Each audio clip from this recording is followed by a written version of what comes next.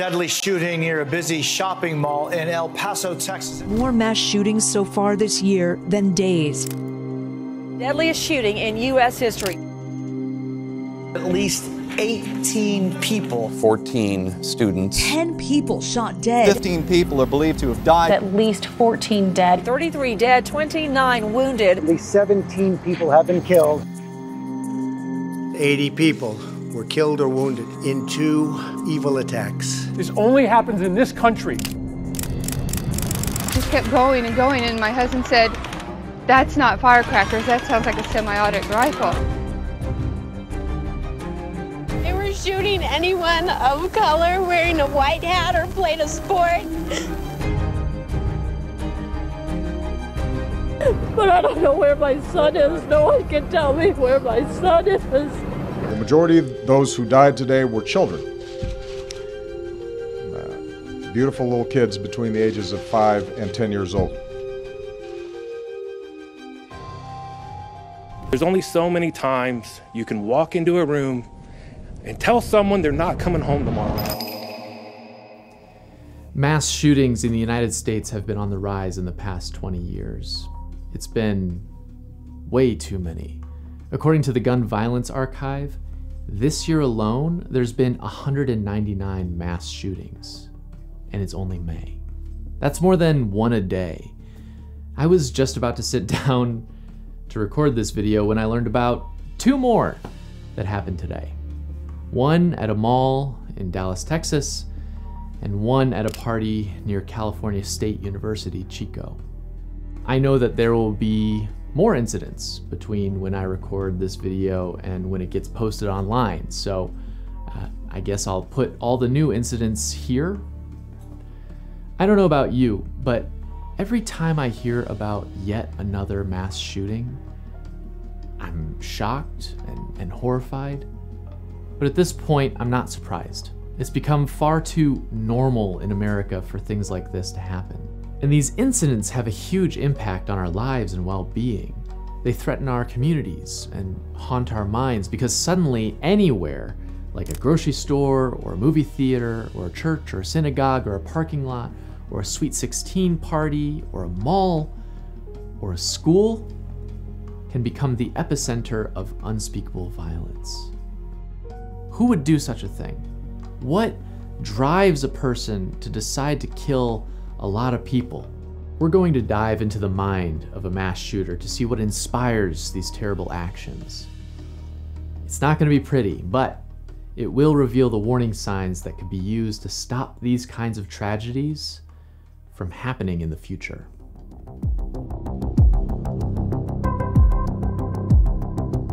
Our thoughts and prayers are not enough. This is just absolutely pure evil. This video was sponsored by Brilliant. To understand the mind of a mass shooter, we first need a profile of who we're talking about. Of course, every individual and incident is different, but from a population standpoint, there are patterns of behaviors or characteristics that we can analyze to draw some conclusions about their personality, psychology, and motives. Much of the information that I'll be sharing comes from the FBI and the Violence Project, which is a government-funded nonprofit organization that has compiled a lot of information regarding every mass shooting in the US since 1966. So, here's some stats. 97% of all mass shooters are men. The average age of a mass shooter is between about 32 and 34.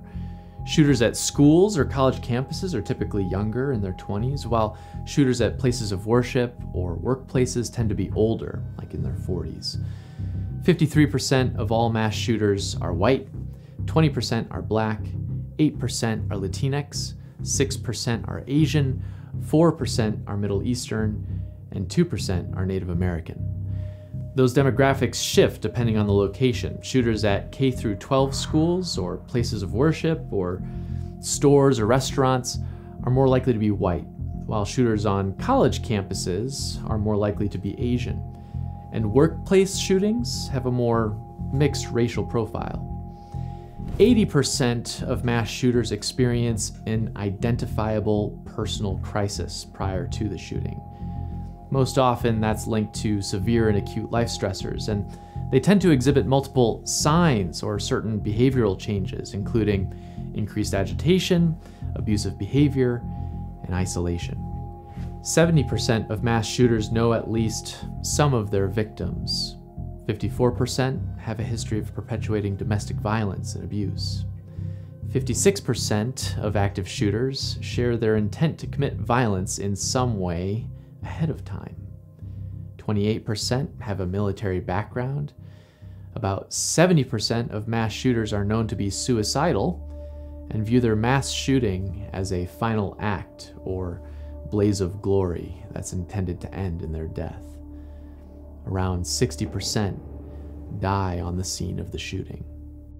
Hearing all of this information, we start to get a picture of the demographics and life circumstances of a mass shooter. But you know what hasn't come up yet? Mental illness.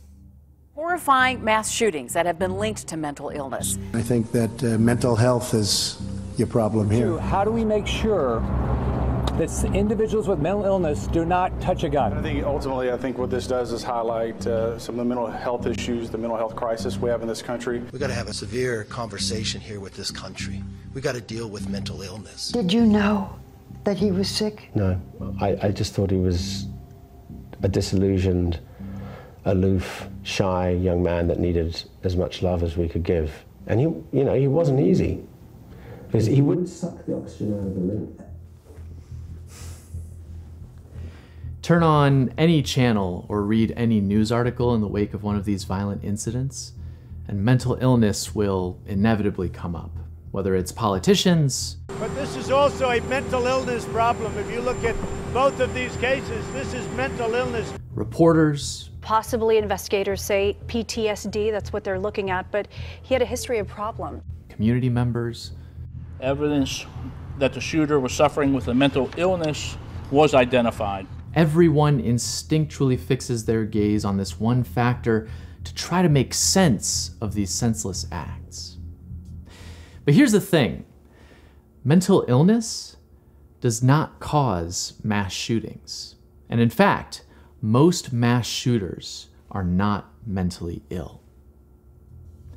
I can hear the comments rolling in already, so let's put some nuance to this admittedly provocative stance. There is an assumption that I think a lot of people make about mass shooters. That assumption is that if you're willing to go and kill a bunch of people, then you must be crazy or deranged or not all there. Because someone who's in full control of their mental faculties wouldn't do something that evil, right? So many of these deranged killers have a long and horrifying descent into mental illness before they commit their crime. I wonder if the psychologists you talk to have ever said that evil itself is a psychological disorder. Anybody who shoots somebody else has a mental health challenge, period. No, obviously wrong. There's so many examples of people killing lots of other people for very clear reasons. I live in Chicago, which is often called the homicide capital of the country because there's a high amount of public violence between gang members, and a lot of people die. Do people ever look at those people, those shootings, and say, this is just a sad case of someone with mental illness crying out for help? No. They're often denigrated and called violent thugs or gangbangers who grew up in the bad part of town. It's like the purpose is just to be part of a gang and to engage in this violence for the sake of what exactly? In reality, to the people who commit these crimes, their shootings have a clear purpose. These individuals are killing for respect or revenge or to protect territory. It's a competition for dominance. They're attempting to establish a social order that they believe is correct for some reason or another. Is that motivated by mental illness? No. The Ku Klux Klan sure committed a lot of mass killings of Black Americans in the name of white supremacy. There's over 4,000 documented cases of murder by the group. I don't think anyone would seriously attribute those actions to mental illness. Of course, there's plenty of examples of people killing many individuals due to love triangles or because an argument becomes violent or because it's part of another crime like a bank robbery. We don't typically excuse away that behavior as mental illness if someone has been to a psychiatric hospital before. And after 9/11, we saw an increase in mass shootings committed by Islamic extremists in the US. Do we ever look at those people and say, maybe this could have been prevented if they'd gotten proper mental health treatment? No, we chalk it up to terrorism, talk about how the person was inspired by or connected to other terrorist groups, and we move on. The massacre in San Bernardino was an act of foreign-inspired terrorism. The truth is that you can be completely sane and still engage in gruesomely violent acts. But you might look at those examples and say, well, yeah, but these mass shooters are different. You know, the ones that shoot up elementary schools or Walmarts or nightclubs. The narrative that we hear is that these folks are lone wolves whose actions seem impulsive and random. That kind of disorganized behavior and directionless aggression could only come from someone with a mental illness, right? Well, listen, I work with people every day who are diagnosed with mental illnesses. They've got depression, social anxiety, OCD, PTSD, eating disorders, you name it. And I work with a lot of other therapists who also see lots of clients with mental illnesses. Want to know how many of them are aggressive and dangerous to others? Pretty much none. Almost everyone knows someone with a mental illness. A friend, a coworker, a family member. It's a medical issue caused by a lot of different factors that could affect literally anyone. My wife, Allie, has a mental illness. She's talked about it before on this channel. You might have a mental illness, just like 45 million other Americans. That's more than 1 in 5 American adults living with a mental illness of some kind. Given how big of a group that is, it's pretty upsetting and also kind of absurd to see people make stigmatizing statements like, people with mental illnesses are dangerous. But of course, when mental illness comes up in the context of mass shootings, our minds don't usually go to the people who we know. Now, it goes to the homeless guy who's yelling at cars passing by, or the person who's involuntarily hospitalized because they had a psychotic episode, or the kind of person who you cross the street to avoid. We focus on a small minority of people that are seriously mentally ill, like folks with schizophrenia or bipolar disorder. Is there any basis for this? Well, when we look at the data, evidence shows that people with mental illnesses overall are no more likely to perpetrate violence compared to the general population. However, there is data that shows that people with severe mental illnesses like major depressive disorder, bipolar disorder, schizophrenia, and schizoaffective disorder are slightly more likely to commit acts of violence. About 0.8 of the general public commits violent acts in a 4-year period, while 2.9% of people with serious mental illnesses do in that same amount of time. That percentage is almost 4 times as high. But it also shows that most people with severe mental illnesses are overwhelmingly not violent. The likelihood that you will be killed by someone with schizophrenia is only 1 in 144,000. So you're actually 13 times more likely to die in a mass shooting than by someone with schizophrenia, at least if you're an American. Given how small those numbers are, we can perhaps say that there is a correlation between serious mental illness and violence, but not causation. Symptoms like long-standing paranoia or command hallucinations or delusions of grandeur or antisocial tendencies might contribute to violent behavior, but it's just as likely that this increase in violence and of the person's symptoms are caused by external life factors that are also known to increase the potential for committing violent acts, which also happen to affect people with serious mental illnesses at much higher rates. These include things like not having a job or a home or stable income, being alienated or isolated from loved ones or the community, having an addiction, or being the victim of violence. And that last one is a well-studied fact. People with mental illnesses are far more likely to be victims of violence than perpetrators. Men who are diagnosed with a mental illness are 76% more likely to be the victim of a violent crime than those who have not been diagnosed. And women with mental illnesses are 300% more at risk. The truth is that less than 5% of violent crimes are committed by people with severe mental illness. That's not negligible, but it pales in comparison to the 95% of violent crime committed by everybody else. Now, I'm not trying to convince you that mental illness never plays a role in mass shootings. I imagine that some of you might point to the University of Texas tower shooter of 1966, who left a suicide note asking for an autopsy because he was experiencing unusual and irrational thoughts. The autopsy revealed a small tumor that might have affected his ability to control his thoughts and emotions. But also, a commission of scientists stated that the relationship between the brain tumor and his actions could not be established with clarity. Regardless, one study found that symptoms of psychosis, which include delusions, hallucinations, and cognitive symptoms like being confused, disturbed, or having disrupted thought patterns, were more common among mass shooters than the general population, and likely played a major role in about 10.5% of mass shootings.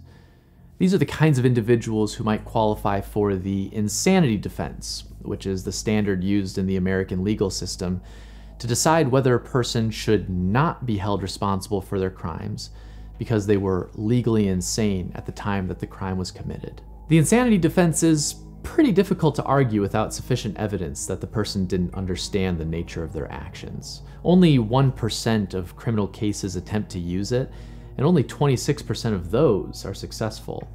And looking at past cases, it is very uncommon for mass shooters to successfully claim the insanity defense. But I will concede that there are some outliers where mental illness plays a role in influencing a person's actions.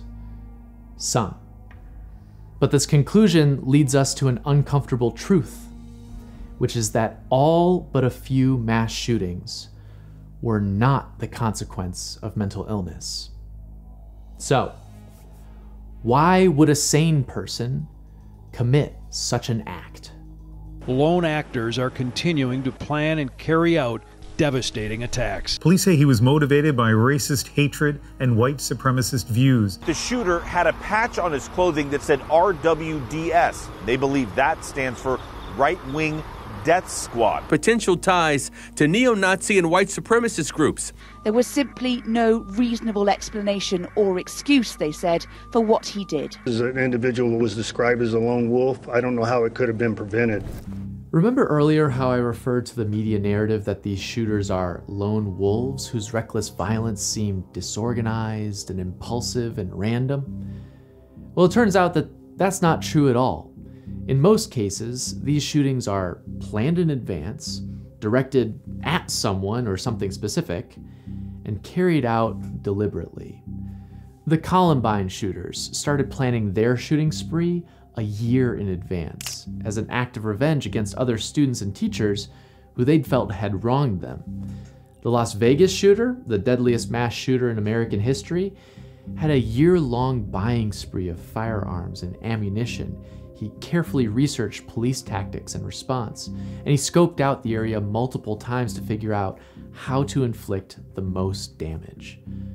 The Buffalo shooter's ideas and methods were nurtured through toxic online communities. He wrote down detailed notes and plans for months on Discord, and sections of his manifesto were directly lifted from the Christchurch shooter's writings.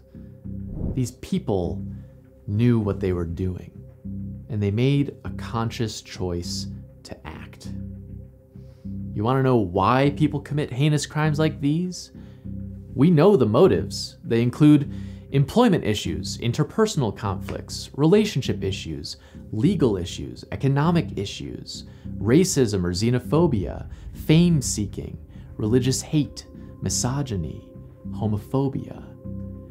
When you boil it down, people commit mass shootings for two general reasons: because of a personal grievance or because of radical ideology.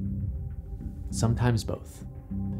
If you want to understand the mental state of someone who commits a mass shooting, almost all of them experience deep feelings of anger or self-loathing that develop into externalized hate, resentment, and blame that drive these violent actions. This partially explains why mental illness gets dragged into these conversations. I think that a lot of politicians and media outlets and community members use it as an easy scapegoat so that we don't have to talk about the real difficult societal issues that perpetuate these crimes. Which issues, I hear you ask? Well, how about the rise of extremism in our country? Over the last 10 years, domestic terrorism incidents in the United States have increased by 357%.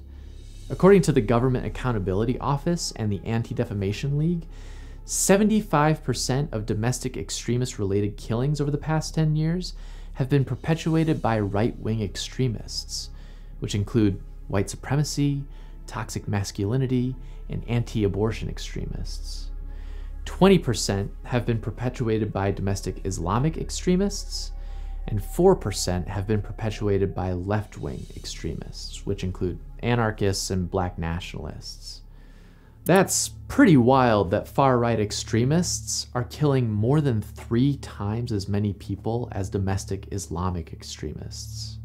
That means that, statistically speaking, terrorists in America look like young white men.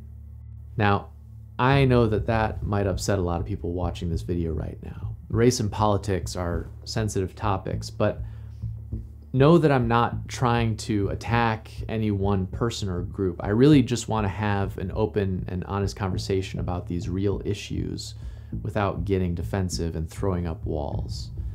I know that that might still happen, but I wanted to say it anyway. Mass shooters often study other shooters or are part of radical groups online that validate, promote, and celebrate violence.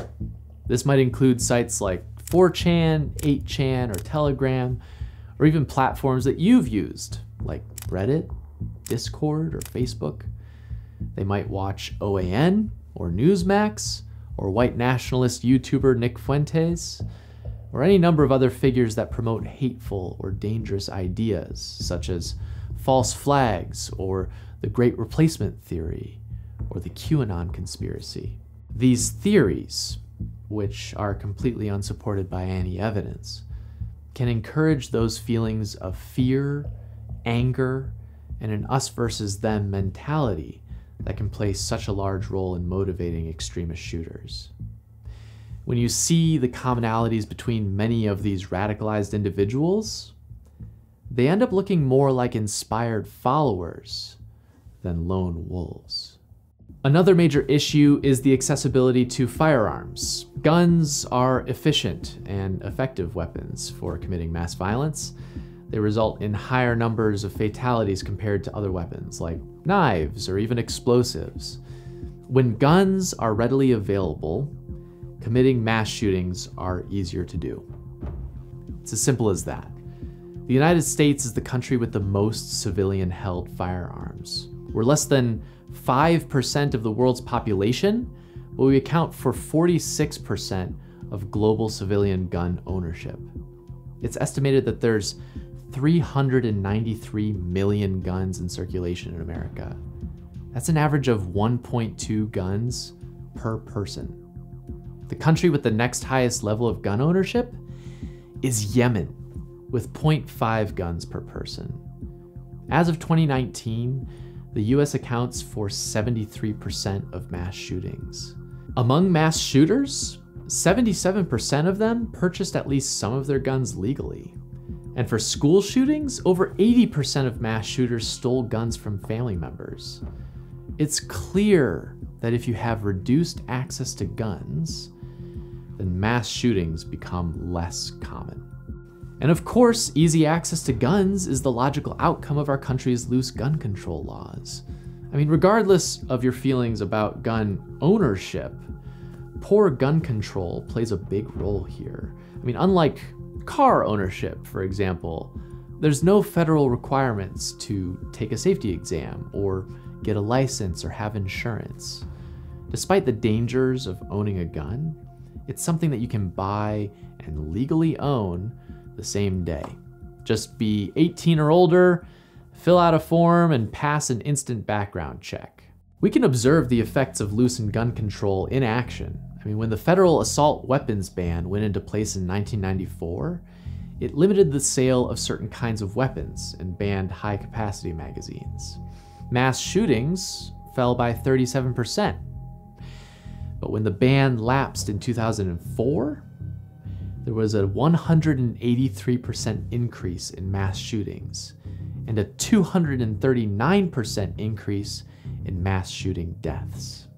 Today, even within the country, research shows that higher rates of mass shootings occur in states with more relaxed gun control laws.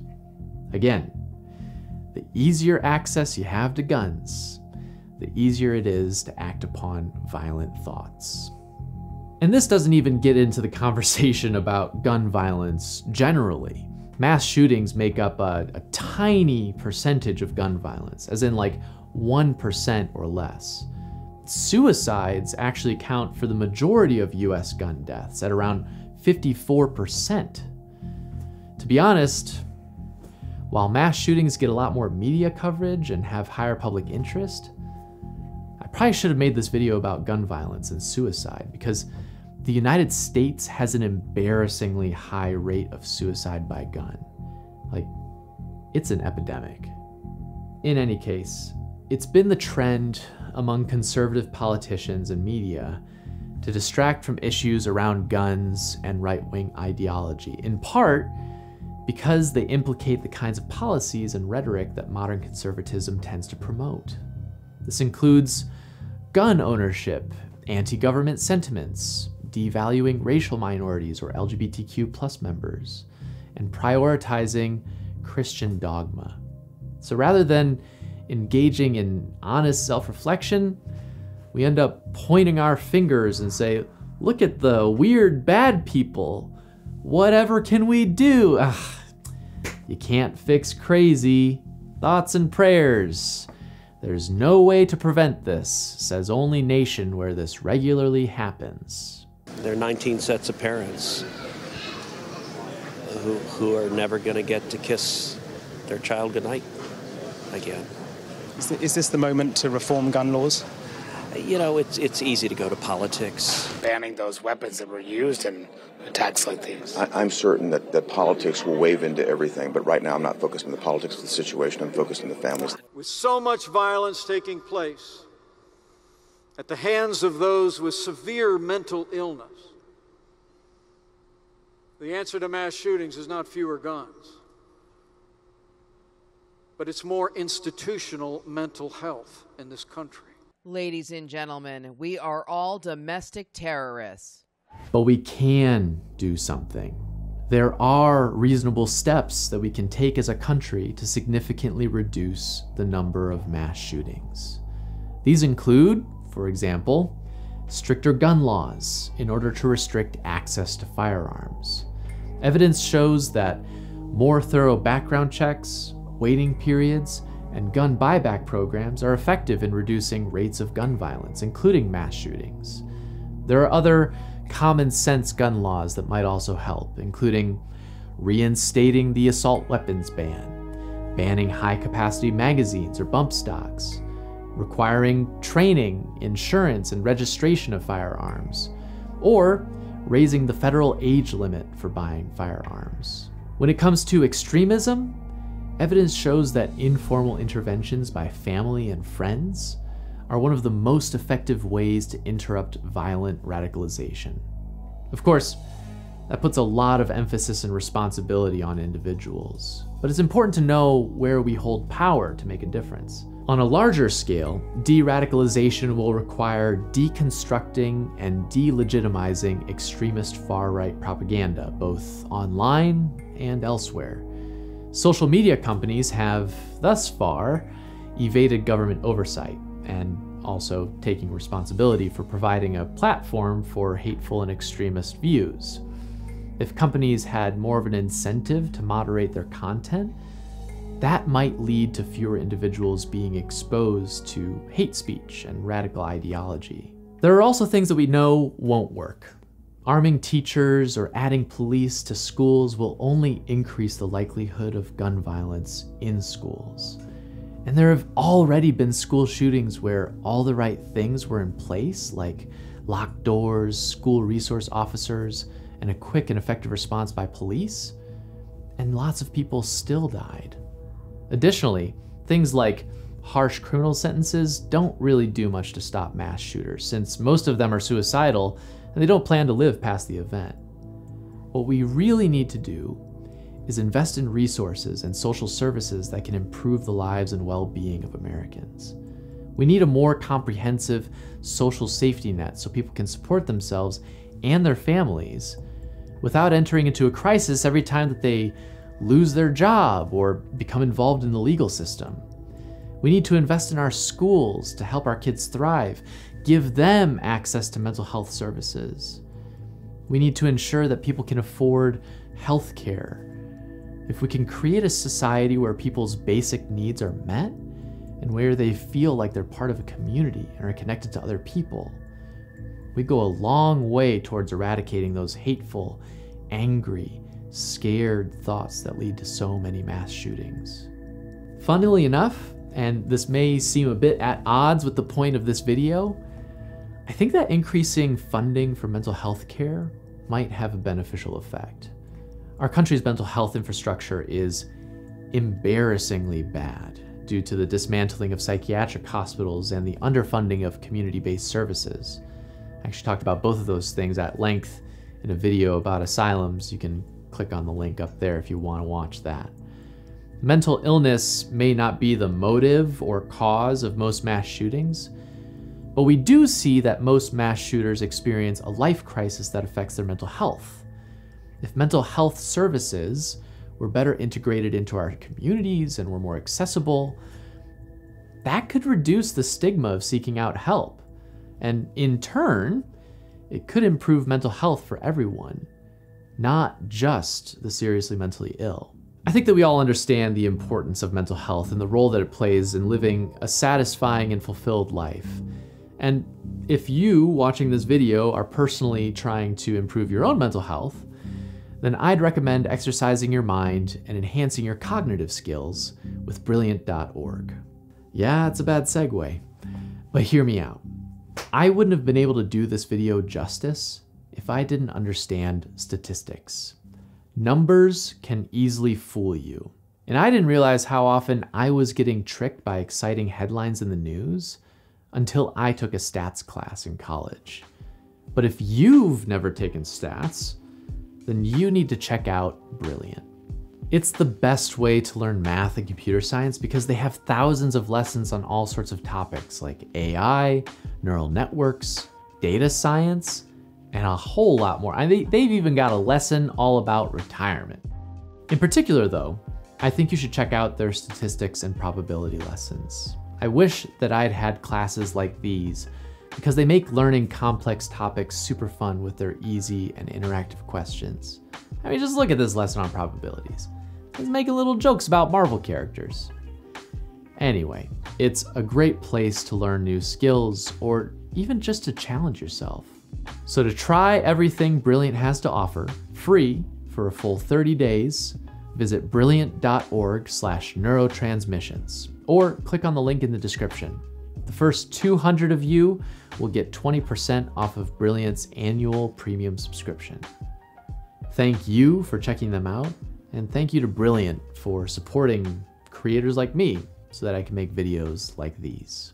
So let me repeat again.